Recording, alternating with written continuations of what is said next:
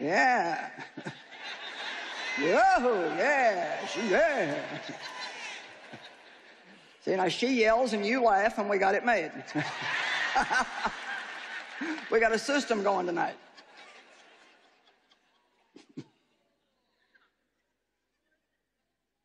It's harder to do than it is to clap for. But how many of you, some of the hardest, most painful things that you have gone through in your life have ultimately brought you the greatest freedom?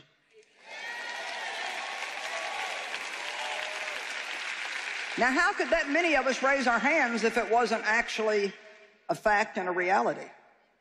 Now, it's exciting on this side of it. But sometimes when you're going through it, all you can do is just stand. Just stand, and if nothing else, just refuse to give up. I refuse to give up. I'm expecting something good to happen in my life. Now let's see the rest of that scripture because it ends up really good.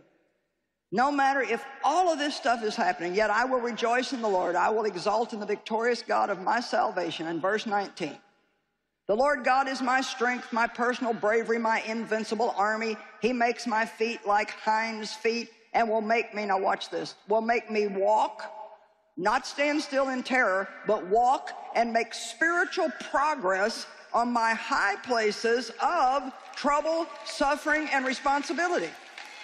I thought those were low places. Didn't you think those were low places? I did. Bummer.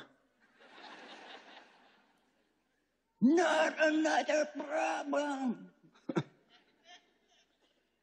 Sometimes I don't understand God's thinking. He says those are high places. Places of promotion.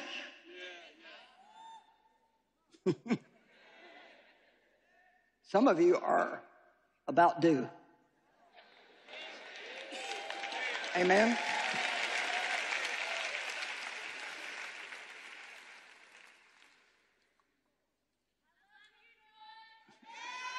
Thank you. And then that whole thing in James 1, that just, boy, you got to be in the right mood to read James 1. I don't know if I'm up for it tonight, but I'll give it a try. Be wholly joyful when you fall into all kinds of trials and tribulations.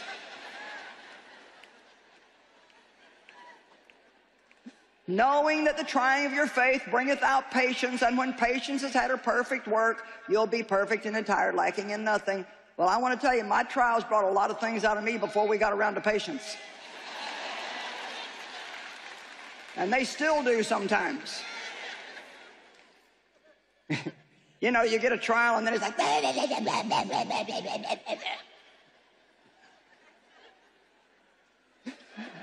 and then after a week of figuring out that's not going to do any good, then you finally say, well, I guess we'll just pray and wait on God.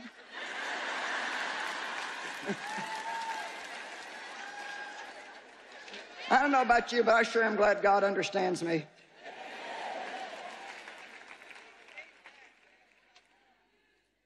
Change your thinking about the level of importance that you assign to being accepted and approved by everybody you know.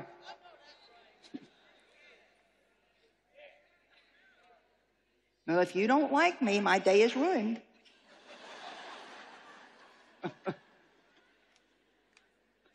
Amen? Galatians 1:10, Paul said, if I would have been trying to be popular with people, I would not now be a bondservant of the Lord Jesus Christ. If I were trying to be, now, you know, I want everybody to like me. I hope they do, but it's kind of like not ever going to happen. Because statistically, 10% of people will never like you. Even you. As nice as you, see, you might be the nicest thing on the planet, but you might even be too nice for some people. I mean, I'm a little rough, so some people are too nice for me. I'm like, really?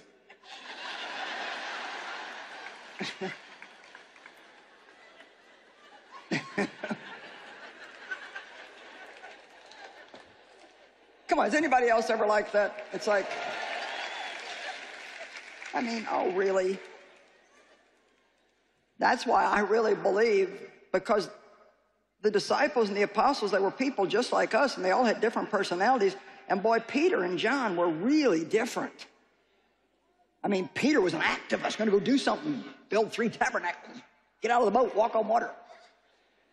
And John just said he would lay back on Jesus' breast and say, I'm the disciple whom Jesus loves.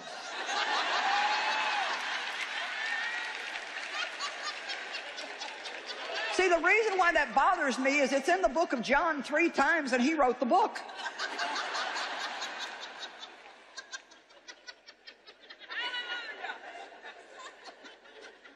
And I don't know, maybe I'm wrong, but I just think Peter was thinking on some days, really?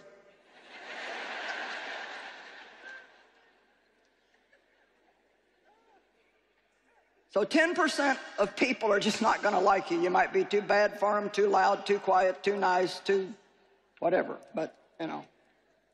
So change your mind about the level of importance you put on what other people think of you, and be more concerned about your reputation in heaven.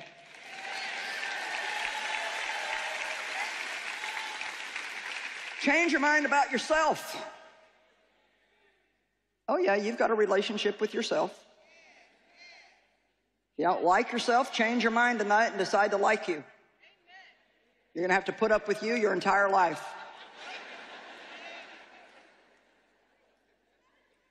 Get up every day and try to do your best. And I don't mean like trying in works of the flesh, but set yourself. I mean, every day I want to please God. Every day I want to be a good person. I want to walk in love. I want to walk in the fruit of the Spirit. Man, my heart's right. But every day I mess up. I have great plans for holiness till I put my feet on the floor and get out of bed. Don't you lay there in the morning and just think about how good you're going to try to be that day, and then you get up and you feel like you left Hyde in bed and Jekyll got up or something. I don't know. Whichever one was good and whichever one was bad. I don't know who they were. Don't demand perfection out of yourself.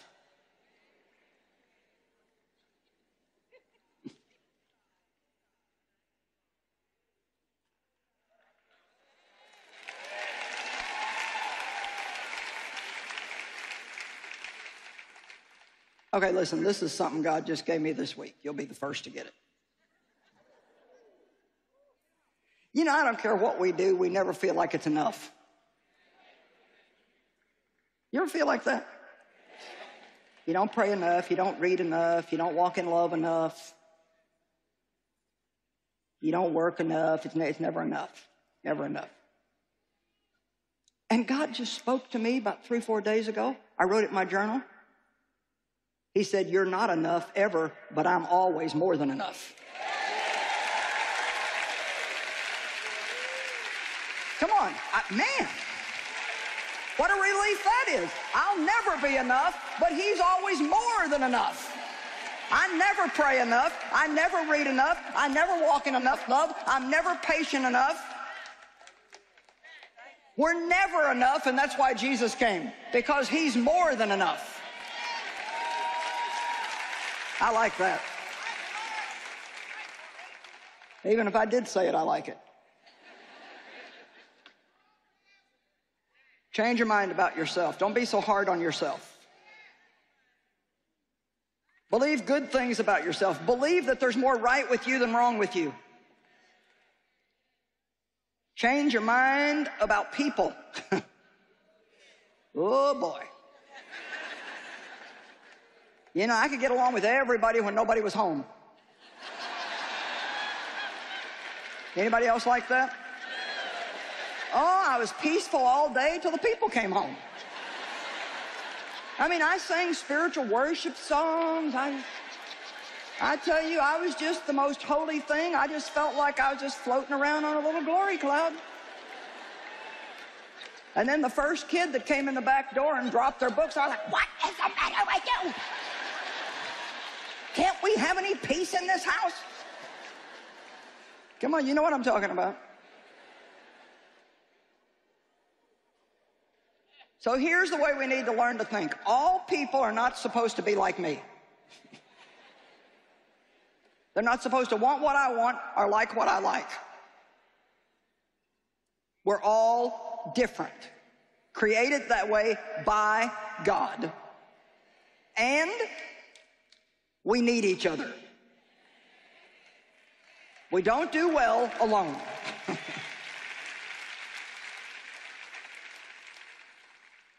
Also realize that you're not supposed to be like anybody else.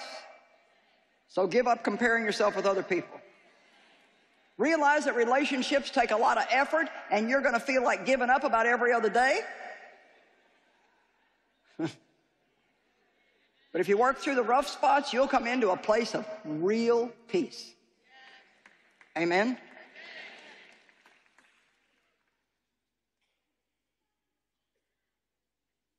Change your mind about money.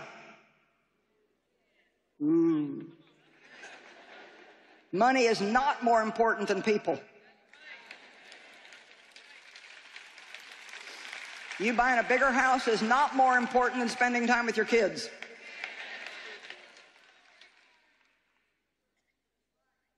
Getting that promotion at work is not more important than your marriage.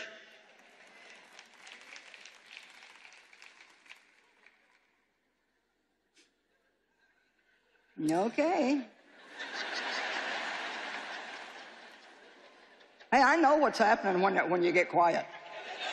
I got it. I said to Penny last week, I said, did you ever, or have you ever had many problems with pride? Because, you know, she's the nice lady I told you about. And she said, never did till you started teaching on it. See, we don't know what we have a problem with till somebody starts teaching on it. Lastly, change your mind about how you can change. It's not by might, it's not by power, but by my Spirit, says the Lord. We do not change by trying and self-effort and rules and regulation. We don't even change just by discipline and self-control. All of those things are part of it, but none of it happens without God. We are at a conference where Joyce is sharing the word to thousands of people, and we do this year-round. We are so grateful that God gives us this chance to one-on-one share Him with other people. In fact, this is where it all begins. Joyce's teaching that you see on TV starts right here at conferences. So when we see the opportunities that He opens up, we are always amazed. And I want to tell you now about another amazing conference, looked much like this, but we had no idea how God was going to use it. You see, in the Netherlands, the Christians there really needed encouragement, and many people just needed to know that God loves them. So when God opened that door for us to take one of these conferences there, we were thrilled. Take a look at some of the amazing things that happened.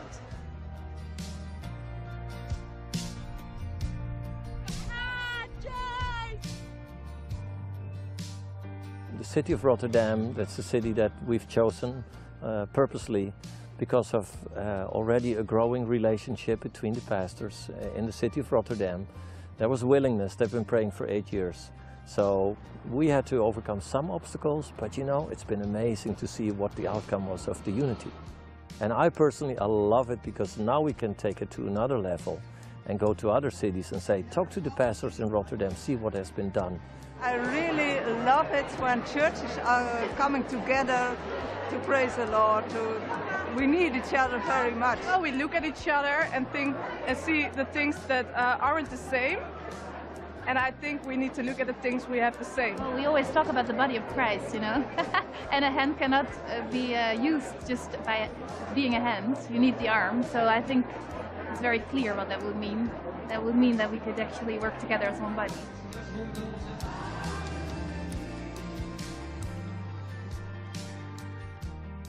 God began to teach me about His love. God is me gaan leren over zijn liefde. You know, it might sound like a simple little message, but I just want to say loud and clear, God loves you. Het lijkt misschien simpel, maar ik wil gewoon heel duidelijk zeggen, God houdt van jou. And I'm not just saying that to a room full of people, but to individuals. Ik zeg dat niet tegen een hele zaal vol met mensen. Ik zeg dat tegen iedereen, individueel. Each one of you, don't just hear those words, receive that love today. Hoor het niet alleen maar ontvang die liefde van hem. Whatever love your parents did not give you, God can give it to you double. Wat de liefde was die je ouders je misschien niet konden geven, God kan het aan jou geven.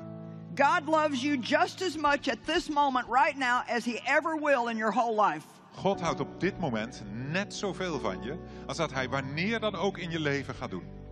And you might be thinking, En misschien denk je wel, Well, won't God love me more if I behave better?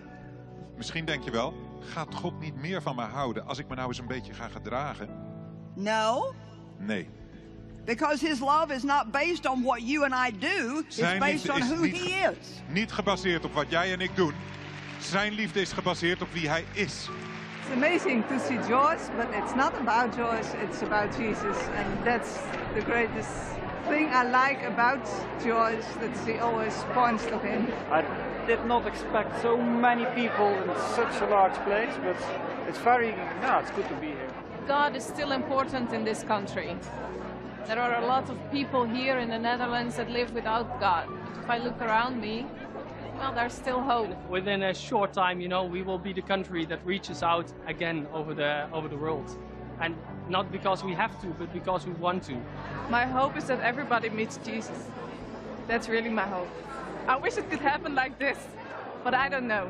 But it happened to me, so it can happen to everyone. All the churches independently could not do what happened yesterday, getting 11,000 people together, but because of the unity, this is what happened. They got hope, they were happy, they were singing, they were fully excited and ecstatic about what they experienced. To get to what we see on a fairly regular basis, I mean, it is so much the grace and favor of God that goes way beyond our systems, our abilities, who we know, don't know, the finances that we do or don't have. And I mean, I just stand in awe and amazement time and time again when we feel like God's leading us to do something. We start walking down this path and then he just throws his grace all over it. And we get to where we're at this weekend and it's just tons and tons of people's lives are changing.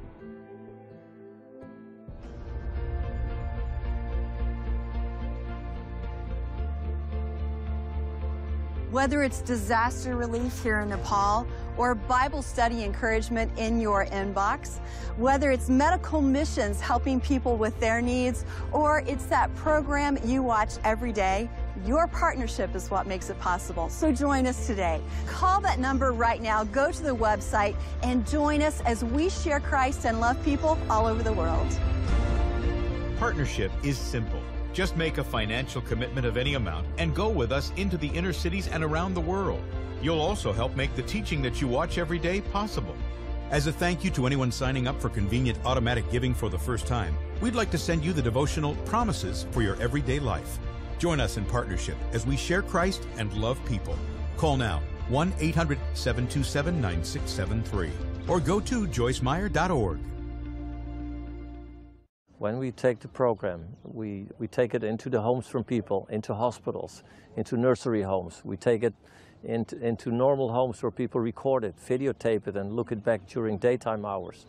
They love it and it's changing lives. Ja, mijn leven loopt gelijk aan het leven van Joyce Meyer omdat ik ook misbruikt ben. En net als haar heb ik ook heel lang de schijn opgehouden naar de mensen om me heen dat het goed met mij ging. Ik deed zondagsschoolwerk en ik had 3 kinderen. Maar niemand wist dat ik 's avonds heel erg aan het huilen was in mijn bed. Want mijn kinderen die groeiden op en omdat hun opgroeiden kwamen bij mij de herinneringen weer boven. Ja, en ik was ook nog getrouwd met een man, maar het was natuurlijk heel moeilijk omdat we allebei een moeilijk verleden hadden. Op een gegeven moment werd hij elke keer zo boos op mij dat ik weggegaan ben, omdat ik me niet meer veilig voelde. En toen ben ik in Rotterdam gaan wonen, alleen met mijn 3 kinderen. Mijn baas die misbruikte mij op het werk, maar ook bij mij thuis, want dat was ook mijn buurman. En op een gegeven moment ging hij ook mijn dochter aanranden. Maar ik kon het helemaal niet meer aan. En toen ben ik Ik kon niet meer slapen. En ik ben toen uiteindelijk in het crisiscentrum terechtgekomen. Omdat die stemmen in mijn hoofd vertelden de verhalen van alle herbelevingen. Nou, toen ben ik bij de professionele hulp terechtgekomen. En uiteindelijk ben ik toen ook opgenomen in een psychiatrische instelling. Want ik wilde eigenlijk, ik was God kwijt, ik voelde me alleen en ik wilde eigenlijk alleen maar dood. Well, I'm 29 years old. I'm married. The first 6 months of our marriage were relaxing. I had a job, he had a job. After 6 months, I got pregnant from Gideon, our eldest son. That was kind of hard. I was really sick, literally. And when I was 36 weeks pregnant, Gideon came 4 weeks too early. He's disabled. He's 4.5 years old, but in his head he is 2.5, 3 years old. It was a miracle. I always said it's one of the most greatest gifts God ever gave me. In 2012, I found out that I was pregnant again. When I was 20 weeks pregnant, we got an echography. They told us we get another boy again. I was absolutely amazed, so grateful. At 31 weeks pregnancy, on the evening it doesn't feel good. My placenta was letting go, and when we came in the hospital, heard that he died. I can remember a few things from the delivery, but not really much. And then we had a boy, Jonathan. Then you have to go arrange a funeral. Instead of cards from the birth, you're gonna send cards to invite people to come to the funeral.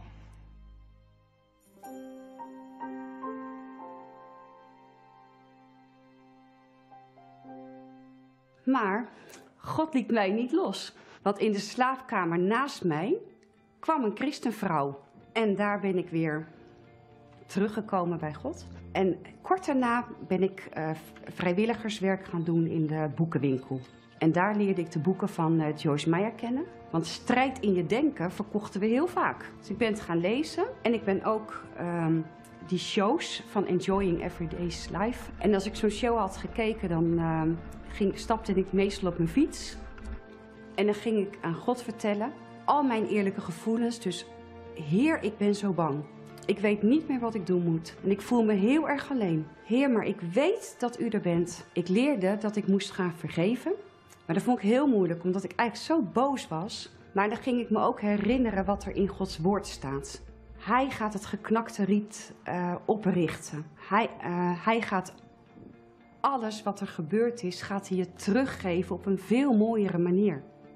Then I came at a point that my mother told me, go see the seminars of Joyce Meyer on TV. I really felt that God spoke through her to me, right into my room here. And it was so amazing because the things she told me about the people who are chained. And at that moment I realized I'm chained too, but I chain myself. It's not God who's chaining me, I'm the one who's chaining.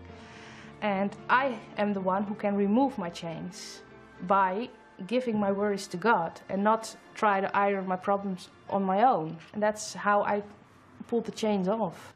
Het hele grote verschil zit erin dat ik eerst alleen maar bang was. Ik was bang om alleen te zijn, maar ook bang om met mensen om te gaan. Dat ze zouden merken dat ik niet lekker was. Maar nu vind ik het heerlijk om alleen te zijn en vind ik het ook heerlijk om met mensen om te gaan. En ik schaam me geen moment meer. I'm still right on, not depressed, nothing. Putting your faith in God is the most important thing to do, because if you do that, you can handle the whole world, you can climb mountains. I've seen the change in lives, big time, so I would say keep on giving. You don't give it to the Joyce Meyer ministry, but you give it to the Lord. Those people being faithful means doing it by faith. You know, they're actually literally doing it without being able to tangibly participate in the rewards of that. I mean, that is what faith is. And there are millions of those people all over the globe that trust Mom and the gift in Mom enough to be able to help sow those seeds on a monthly basis and trust us to go win the world with that. Because our lives cannot change until we learn how to think the way God thinks. Right now we're in Paris, France, and you know what? It's so exciting to have the opportunity today through media to spread the gospel literally all over the world. We do have a program on the internet here in Paris that is watched by 1.5 million people monthly. But you know what? We can't do it without you. Would you prayerfully consider becoming a partner with Joyce Meyer Ministries? Partnership is simple. Just make a financial commitment of any amount and go with us into the inner cities and around the world. You'll also help make the teaching that you watch every day possible. As a thank you to anyone signing up for convenient automatic giving for the first time, we'd like to send you the devotional Promises for Your Everyday Life. Join us in partnership as we share Christ and love people. Call now 1-800-727-9673 or go to joycemeyer.org.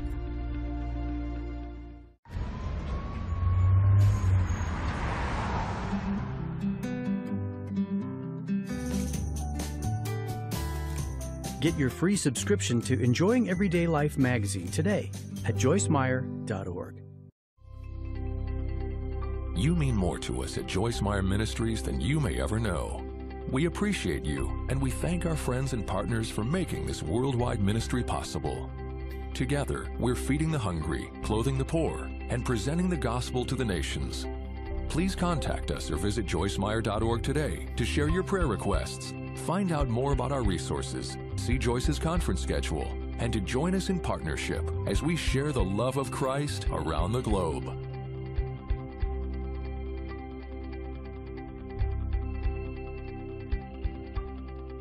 The proceeding was paid for by the friends and partners of Joyce Meyer Ministries.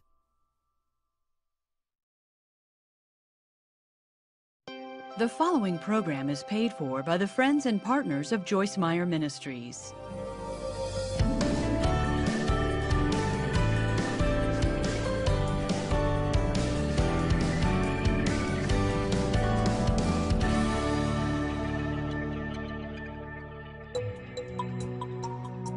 Well, I've written a book called The Mind Connection. And it's actually about how our thoughts are connected to everything else in our life. You know, our thoughts turn into our words, and our words turn into our attitudes, and our thoughts and words turn into our behavior. And so we really need to realize that all of our relationships, our outlook on life, our relationship with God, everything really begins in our thought life. And a lot of people think that they can't do anything about what they think, but that's absolutely not true. We can choose what we want to think, and we're to learn the Word of God and learn to think according to the Word of God. I often tell people, if you want the life that God wants you to have, then you're going to have to learn to think the way that God thinks. And so this is an encouragement that you can have the life that you want to have. That's one of the chapters in the book. It's actually the first chapter. You can have the life that you've always wanted to have. And the way you can do that is by changing your outlook on life, the way you think about life. You know, a lot of times we feel like that we can't do anything about life, and we can't always do anything about the circumstances in our life, but we can do something about the way that we decide to look at our lives. And so I want you to begin to see the good things in your life and the opportunities that God has given you. You know, I actually love this thought about thinking my own thoughts, and how when I think the thoughts that I really want to think, that they actually do affect the outcome of my life. I don't know about you, but I think I'm like most people. I want to have a measure of control in my own life. I don't want to feel just like I'm a victim of whatever happens. And this is encouraging to me because I feel like that I can have something to do with the outcome if I will think the way that God wants me to think. So I just want you to be encouraged today that you can think better thoughts than perhaps what you have been thinking. I can do the same thing. And I want to just encourage you that the Bible says, as a man thinks in his heart, so is he. Or another translation is, as a man thinks in his heart, so does he become. That's Proverbs 23:7. And so really what I always say is, where the mind goes, the man follows. Your life is going to follow along with the thoughts that you think. If you think a lot of negative thoughts, then you're likely to have a negative life. But if you believe and expect and think a lot of positive things, then you're putting yourself in a position where more good things can happen to you than what would have happened if you would have been thinking negatively. So take a look at your thoughts, and if they need improvement, then start asking God to help you think better things than what you ever have in the past. God bless you. Now, what about the woman in Mark 5 who had what the Bible calls an issue of blood? That means that she was bleeding, and she had spent all that she had on doctors and was no better at all. Now, I think that would be pretty discouraging. But she heard about Jesus. And maybe somebody brought you tonight and you're just now hearing about Jesus. Or maybe you accidentally run into this program on your TV and you're just now hearing about Jesus. She heard that Jesus was in the neighborhood, and the Bible says that she pressed through the great throng of people that surrounded him. Jesus was almost being suffocated with people. How's this woman going to get through? She wouldn't give up. And I love what the Amplified Bible says. She kept saying to herself, if I can just touch the hem of his garment, I know that I shall be healed. If I can just touch the hem of his garment, I know that I shall be healed. Now, her healing was a physical healing, but there's also emotional healings and spiritual healings and mental healings, healing of relationships. I mean, there's nowhere that we hurt that God can't heal us. And while we're talking about healing, I want to take a moment and do this right now. I felt earlier during the worship that God wanted to heal people tonight that had migraine headaches. And so I kind of thought I forgot, but now I know I didn't forget. I think God wanted me to wait so the TV audience could be included. And so if you've suffered with migraine headaches, I want you to just stand up and I'm going to pray for you tonight. Come on, if you have a problem with migraine headaches. Okay.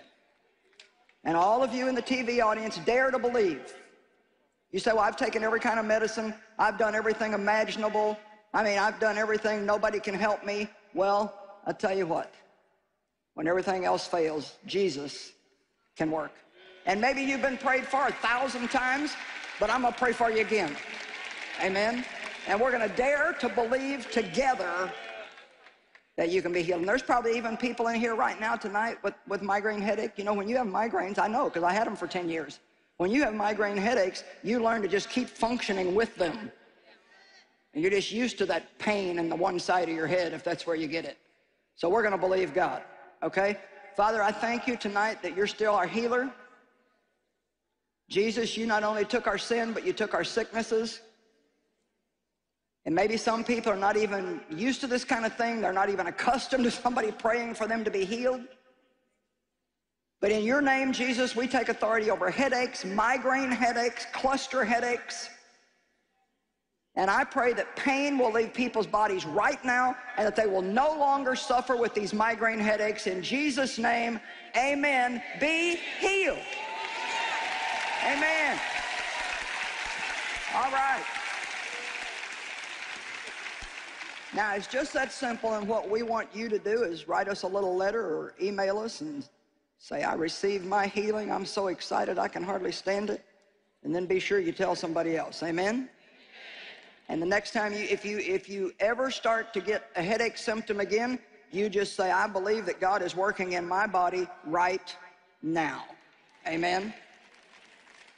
Remember, sometimes it takes a little time. Miracles come like that. Healings take some time. So don't give up your faith. Nothing's impossible with God. Nothing is impossible with God.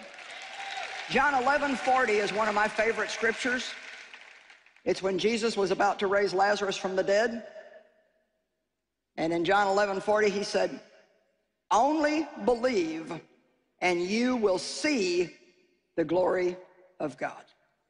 How simple is that? Only believe and you will see the glory of God. You're going to believe something. It might as well be for God to help you. Amen? All right. Raise your level of expectancy. Start expecting more from God than what you ever have before. Right away, somebody says, well, what if I get disappointed? Well, the Bible says that God says, in me, you'll never be disappointed or put to shame. Now, let me explain. That doesn't mean that you're always going to get everything you want. So there may be some temporary setbacks, but in the end, you're going to look back and say, you know what? God knew what he was doing all along. I mean, I've had many, many, many hard times in my life, but I certainly cannot stand here tonight and say that I feel 1 ounce of disappointment over serving God these last 40 years of my life. Amen? No matter how challenging it is, it's still the best offer that we have. Amen? Jeremiah 29:11 says, I know the thoughts and plans that I have for you, for good and not for evil, to give you hope in your final outcome. Isn't that good? Everybody say, God's got a good plan for me. Now, in Proverbs 15:15, the Bible says, anxious thoughts and evil forebodings make all of our days miserable. Proverbs 15:15, all the days of the desponding and the afflicted are made evil by anxious thoughts and evil foreboding. What is an evil foreboding? Well, I didn't know what it was until God had to teach me. Because of all the bad things that had happened to me in my life, and actually when I was a young woman in my 20s, I couldn't ever remember being happy. That's pretty sad. I didn't ever get to be a child. I had my childhood stolen through abuse and fear and alcoholism, and all the things that you go through when you live in the house with somebody that is so dysfunctional. And hurting people hurt people, so, you know, that doesn't excuse my father for what he did, but he was all messed up too. So at least I finally did find out that hating him wasn't going to help me or him. But because of all those years of having a bad experience, I had come to expect another bad experience and another bad experience. Does anybody in the house know what I'm talking about?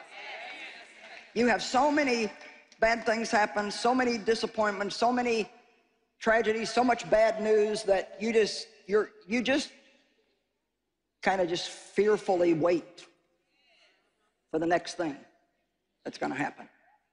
So one day I was looking in the mirror, putting on my makeup, combing my hair, and I could feel like this pressure in my atmosphere.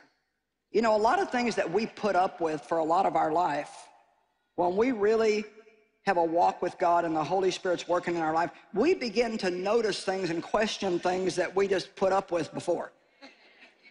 And so I had had that feeling as long as I could remember, but I never one time asked God what it was. And that morning I was really like frustrated with it, and I said, God, what is this? And I heard in my spirit evil forebodings, but I didn't know what that was. And then because God is God, it wasn't very long after that, and I accidentally ran across Proverbs 15:15. All your days are made miserable through anxious thoughts and evil forebodings. And I came to realize that those evil forebodings were actually a hope that something bad was going to happen. It was like an expectancy that something bad was going to happen. And so I had had so much of that I was afraid to really believe for something good, because I thought I'd just be disappointed again. But I could either step out in faith and try God's way, or I could just live in eternal disappointment. So I'm asking you tonight to dare to believe that there's nothing in your life that God can't change.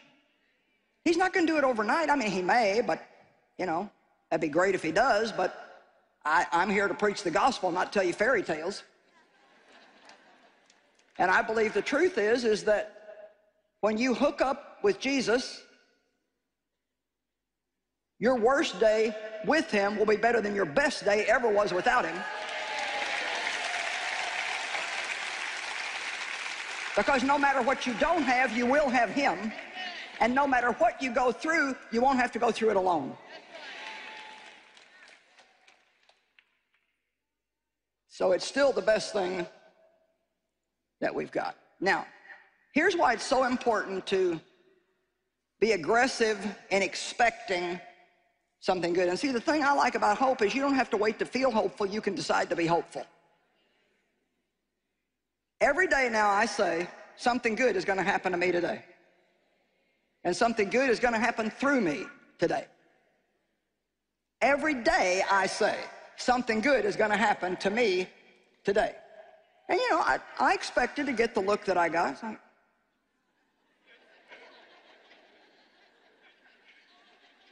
and no, I'm not going to let that just go over your head. Every day you should say, I am expecting something good to happen to me today. Why? Because God is good. Not because you're good, because God is good. But don't stop there. Also say, and I'm expecting something good to happen through me today. Because I don't want to just be blessed, I want to be a blessing to other people, because I have found out it is more blessed to give than it is to receive.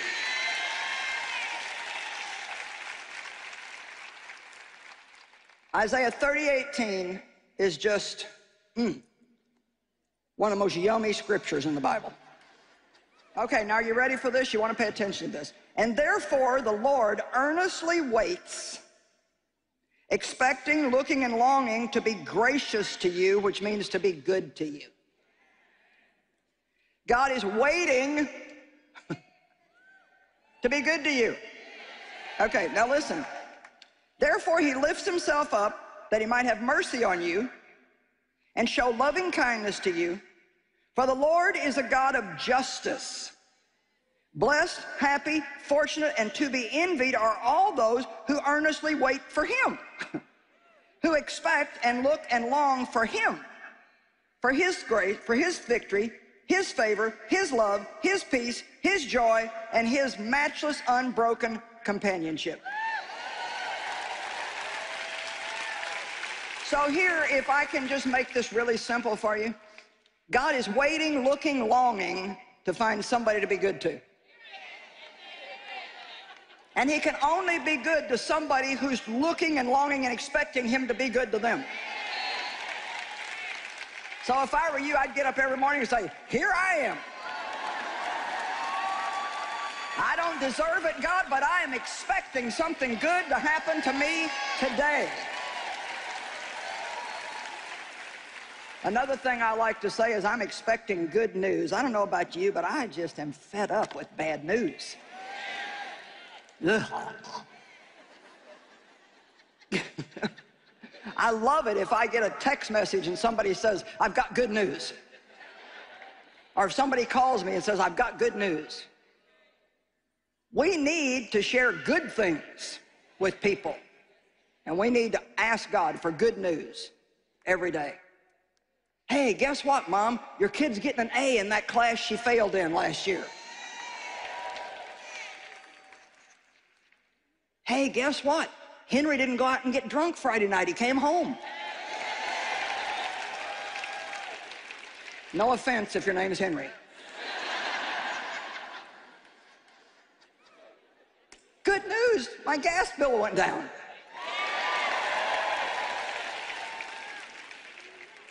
Good news. I got a 20% off discount coupon for that and didn't even know it was available. We need to make a big deal out of the good stuff.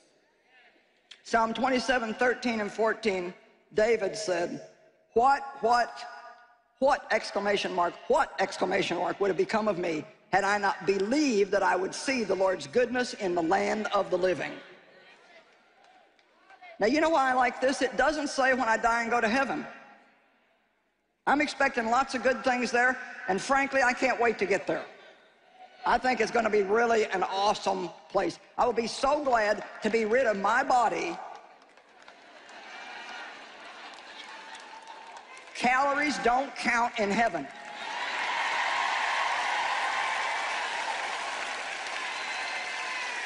Yeah, amen. We're talking about having a transformed life, and having a transformed life must be preceded by having a transformed mind. If you want to have what God wants you to have, you have to learn to think like God thinks. Amen? And you know, I've got so much teaching on the mind because there's no area that we have more problems with than our mind. Amen? So first you have to learn that you can do your own thinking. And then you need to learn how to recognize when you're not thinking right and how to cast those down and choose something better. But those are all lessons that I really don't have the time to get into tonight. If you don't know anything about these kind of things, I suggest my book, Battlefield of the Mind. It lays a really good foundation about these things. Matter of fact, we had a doctor tell us tonight, she didn't tell us, she told Mike. She said, in my medical practice, she's an MD, she said, one of the things I prescribe is Battlefield of the Mind. I thought that was pretty good. How many even physical problems do we have because we don't think right? Amen? Let me tell you something. I can give myself a really bad headache, and it don't take very long if I just let my mind get full of worry and junk and fear. Amen? Surely you're familiar with Romans 12:2. Be not conformed to this world, but be ye transformed, changed by the entire renewal of your mind. So, transformation doesn't happen without having transformation in our mind.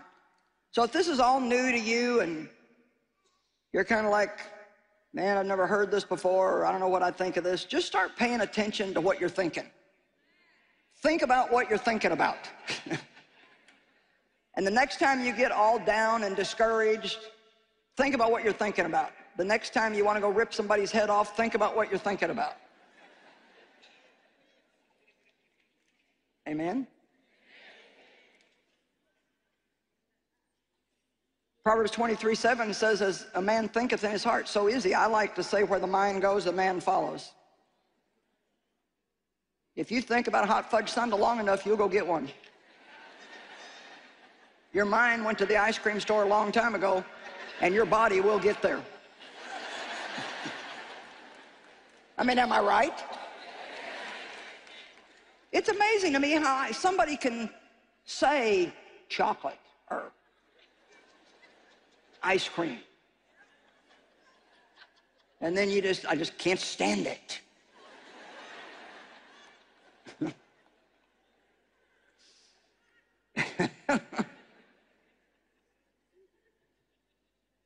Romans 8:6 is a really great scripture. It says, the mind of the flesh is sense and reason without the Holy Spirit, and it ministers death.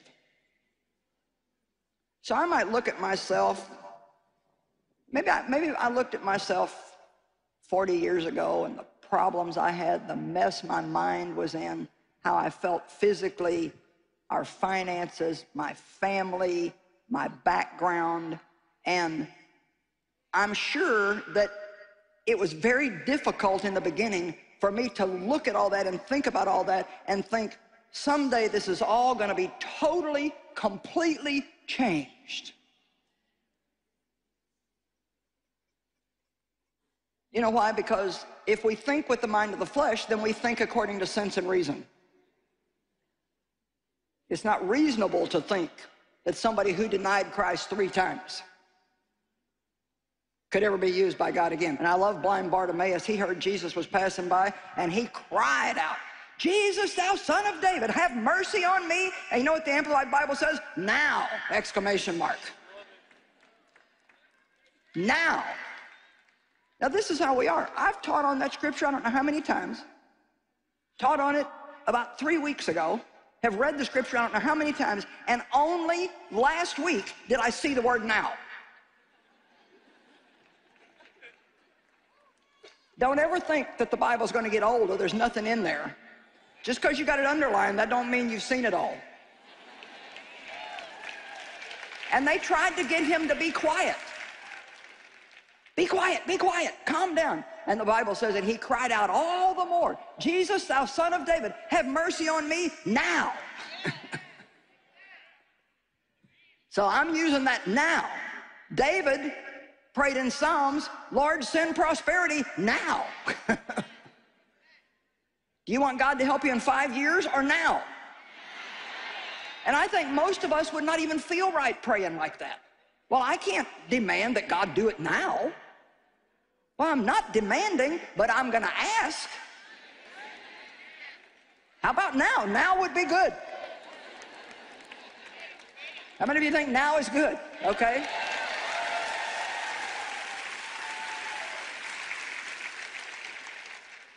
I do think sometimes that we're not like, I don't know, you know, we think hope is, well, I hope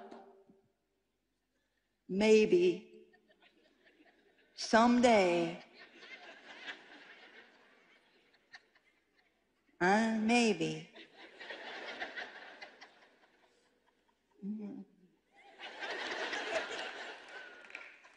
No, have mercy on me now.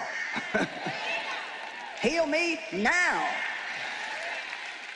If you don't get it today, get up again tomorrow. Now.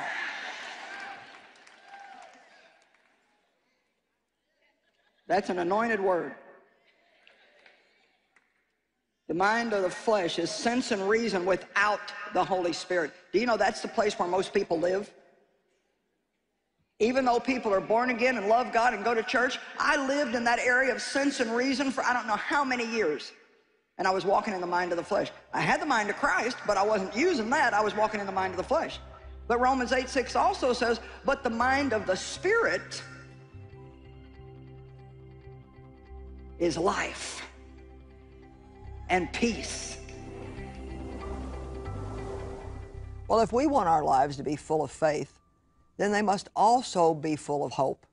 The two go hand in hand, and we really can't have one without the other. We need to believe that God is working in our lives every day, even if we don't see the results of it yet. Today, as always, we're offering you the Word of God, and I never, ever apologize for that because it's the Word of God that changes us. It's 4 CDs, 4 hours of teaching on how to survive change.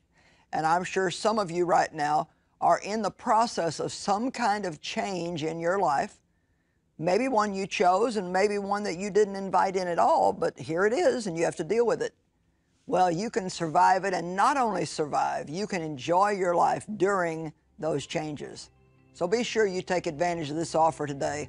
I love God's Word, and I encourage you to love God's Word because it not only changes us, but it empowers us to be able to do anything that we need to do in our life. Life is full of change. If we can learn to trust God in times of change and allow the Holy Spirit to work in our lives during change, we can experience